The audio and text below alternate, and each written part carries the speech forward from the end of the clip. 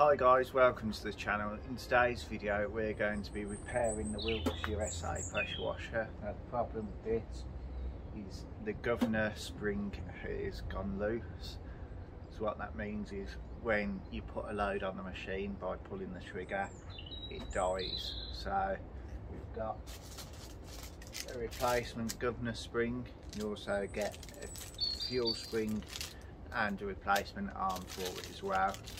So we're going to be fitting that today, and it won't just help with pressure washers. If you've got a wood chipper, anything with a 4-stroke engine really that uses a spring governor, you're able to repair it this way. So I hope this video helps, and let's get to it. Right guys, so what we're going to do first is we're going to remove the air filter. So that's just this wing nut at the top here. Oops, already dropped something. That just comes off like so. Go and put that to the side.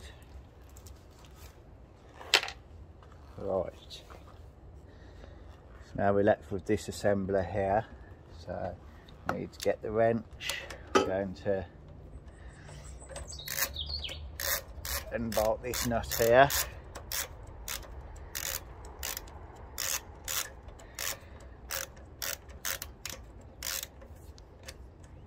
Undo that. That's one.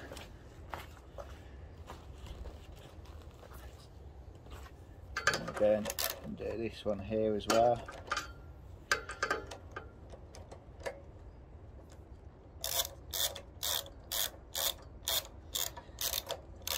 These are 10mm nuts, by the way.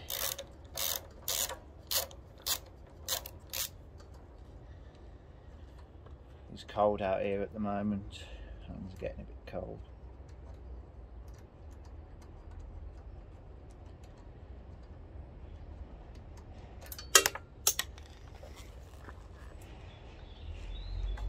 There we go.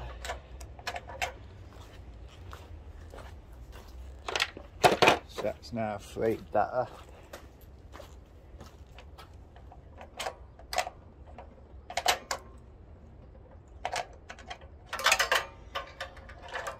So you need to remove this assembly. You might have to just, there we go. Right, so that's got this assembly off now.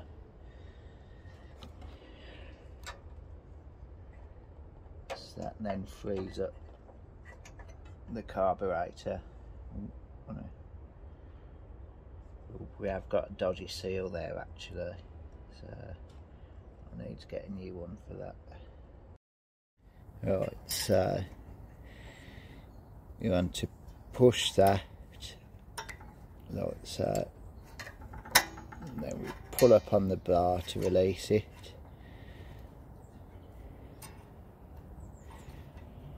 Now we need to unhook this spring here. Once we've done that, now I'll take you down and show in here.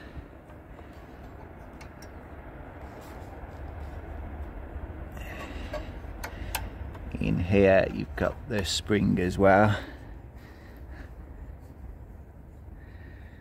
So I'm going to try and use the needle nose pliers just to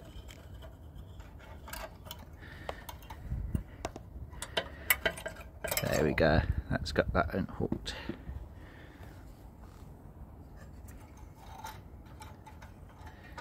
So now we take it off there. That's our old spring. Now we need to fit the new spring back on.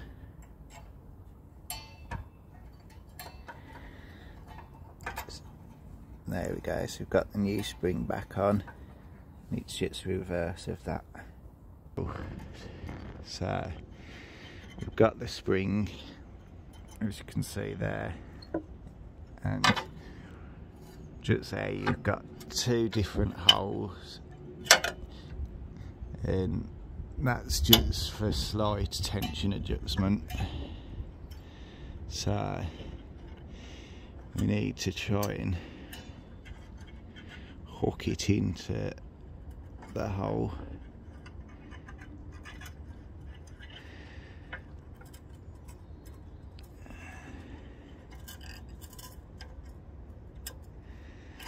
Trying to use the needle nose pliers just to guide it, but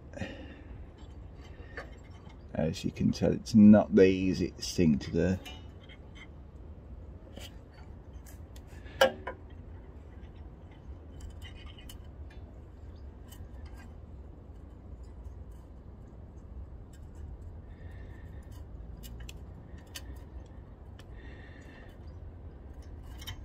Right, we're in. Hopefully you saw that. As you can see, this now.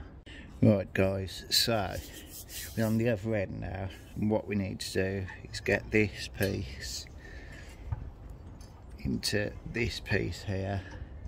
That's the reverse of what we did on the other step. So oops, oh, let me do it like this.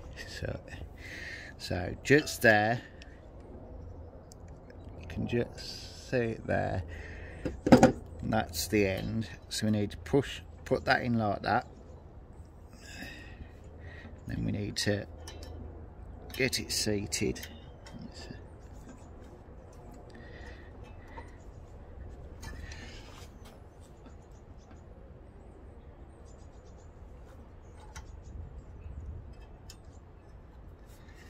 So we need to, there's a little hole there inside, need to get it in and then push down. Then as you can see here, it now allows it to go all the way. And there, the end of my finger now, you can see there's a hole, that's for the spring. So we need to take the spring,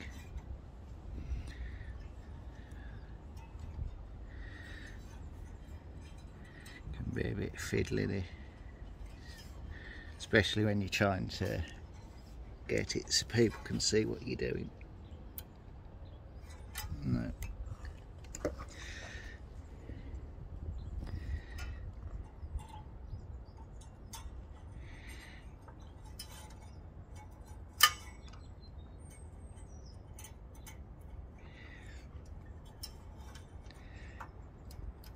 There we go. Right, so if you see, that's now hooked on,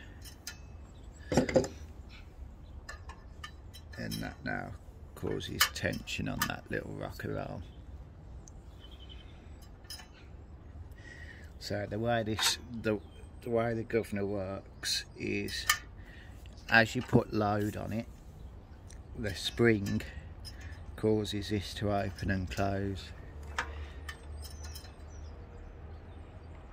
And that in turn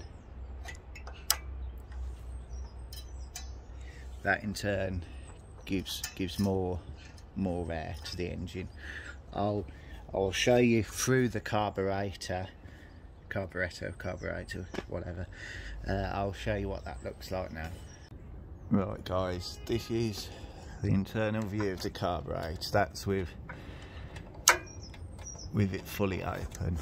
Now, as you can see, when I move that governor arm,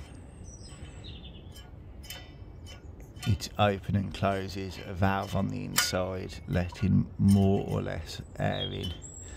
Obviously it's not moving as much as I'm doing it, but it will just go backwards and forwards as the engine's put under pressure.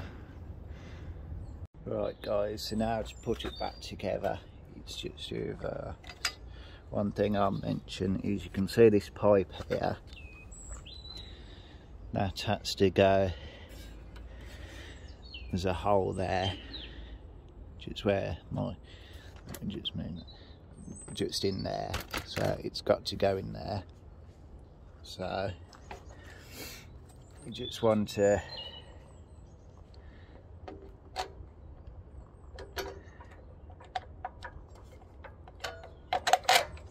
place that back on.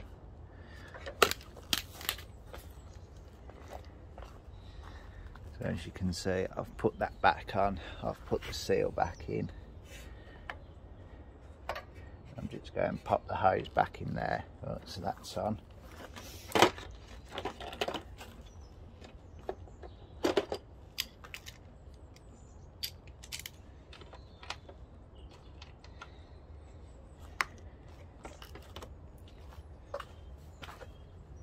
So now we just need to do it back up. So put the bolt on here.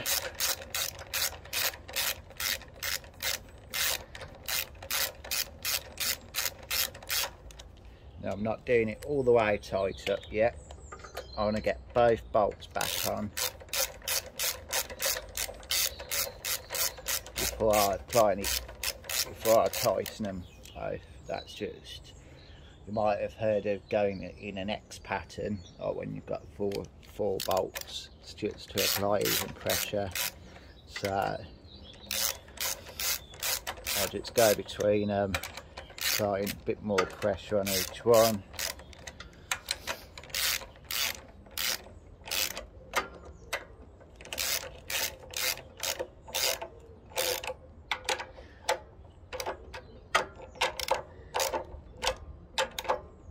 And now we're fully done up. Right, that's tight on.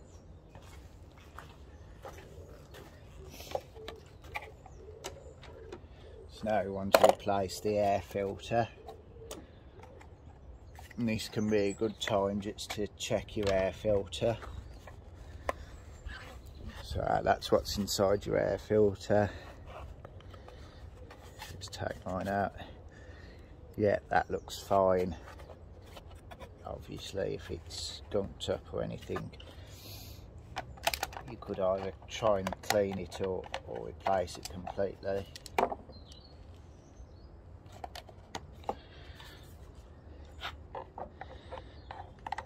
You just want to pop that back on there. Just bring you up a little, there we go.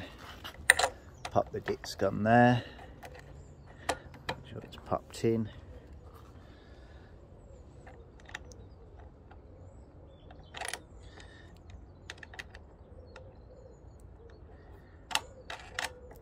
And then screw the wing nut back down. And there you have it, that's the machine put back together. So you can just see there we've got the new spring on. There it is, that's a new spring. All done and dusted, all good.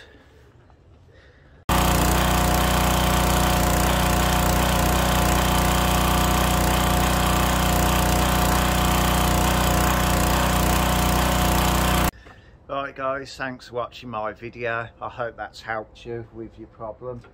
So as you can see, it's not too hard to do, to replace the spring on the governor arm, and it's fixed the problem. So, and don't forget, it doesn't have to be a pressure washer, any 4-stroke engine really, whether it's a wood chip, a generator, all those kinds of things. If they've got a spring governor arm, you can do exactly the same thing I've done.